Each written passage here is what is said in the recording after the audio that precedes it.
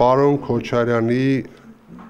դիմում ներկայացնելու հարցի վերաբերյալ թե ես եմ իմ տեսակետը հնչեցրել News.am կայքի լրագրողին եւ թե բոլորիս համար։ Եկեք ուրիշ հարցեր տվեք, հնչեցնենք։ Նաեւ դուք կարծիք ունեք դա քաղաքական է, եթե փոխոստիկանապետը հայտնում է իր կարծիքը մի օրինագծի մասին, որը վերաբերում է հենց ոստիկանությանը։ Արդյոք դա քաղաքական հայտարարություն է որակվում։ Բնականաբար, եթե ոստիկանությունը վարչապետին ենթակա մարմին է, այստեղ դուք եկեք գնահատականները նայեք ընդհանուր տեղի ունեցած իրադարձությունների ենթատեքստում։ Եվ դրա մասին եւ առհասարակ գնահատականների մասին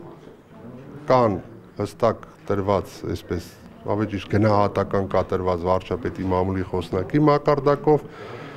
Եվ վարչապետը բազմիցս նշել է, որ ոստիկանությունը չպետք է դառնա քաղաքական մարմին։ Եվ հիմա ըստ էության փոխոստիկանապետը նման միտք է հնչեցրել, որ կարծում է, որ այո, ոստիկանությունը չպետք է լինի քաղաքական։ Եվ ոստիկանությունն էլ քննարկումների ժամանակ դեմ դիրքորոշում է ներկայացրել կառավարությունում քննարկում։ Իսկ փոխոստիկանապետը ըստ էության հնչեցրել է վարչապետին համարժեք կարծիք, նույն կարծիք, ինչ վարչապետը։ Բնականաբար ես ունեմ այն դիրքորոշումը, որ դիրքորոշումը ունի այն ղեկավարը, ով ինձ նշանակել է։ Այդպես։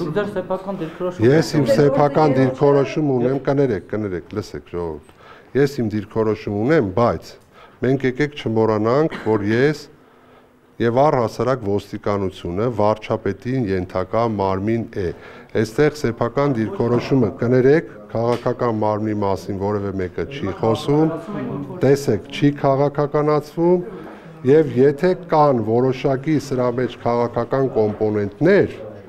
Պաշտոնը քաղաքականացվում է նոր նախագծով, բան Սարգսյան։ Գիտեմ։ Եվ ոստիկանություն դեմ արտահայտվել է արդեն, հիմա ոստիկանությունը Այսինքն փոխոստիկանապետին ինչու ազատեցին աշխատանքից։ Դուք պատրաստ եք, որ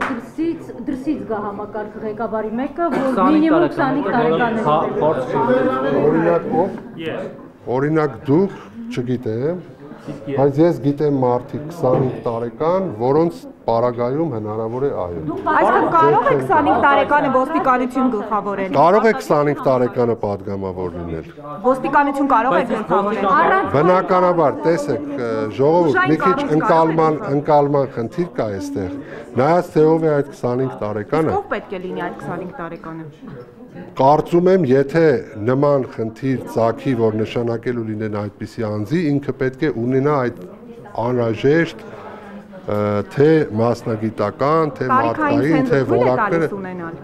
Եթե տարիքային ցենզը հաշվի է առնվել падգամավորին ներկայացվող, հիմա տեսեք, ոստիկանությունում ներողություն եմ խնդրում, եկեք դա ձեր գնահատականներն է, տեսեք, այսպես ասենք,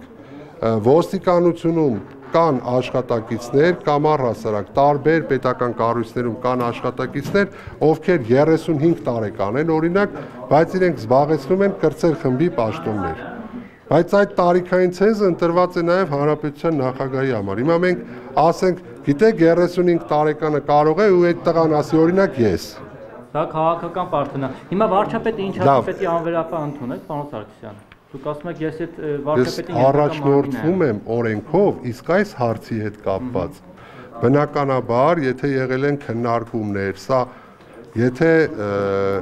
այս հարցը հնարավոր է եւ դեմ կարծիքներ լինեն։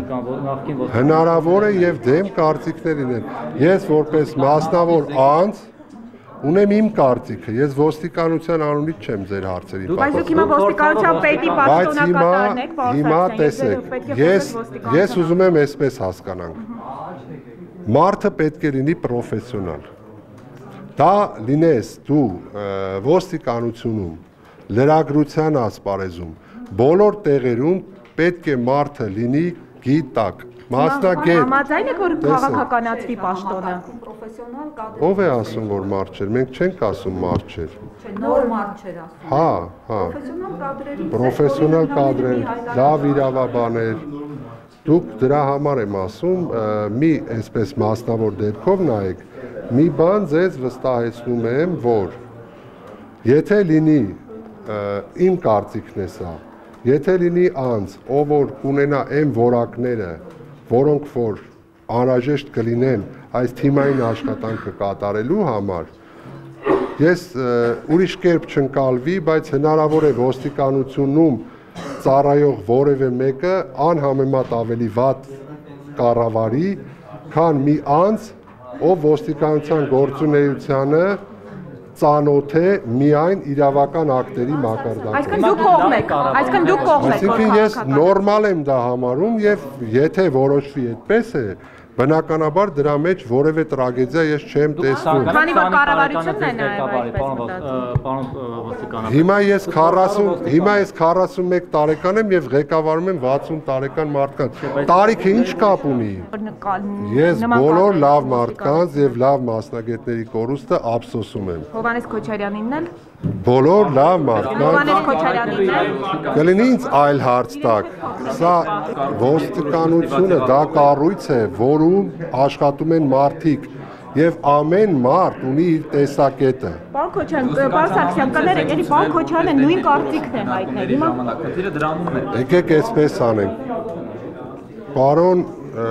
Քոչարյանի թեման ցանկանում եմ իմ մասով համարեք փակված, որովհետև ինչքան էլ դուք հարց տաք, ես այլևս այդ հարցին չեմ պատասխանել։ Պատասխան չենք ստացել, պարոն Սարգսյան։ Ես էլ կարծում եմ, որ ձեզ սպառիչ պատասխան տվել եմ։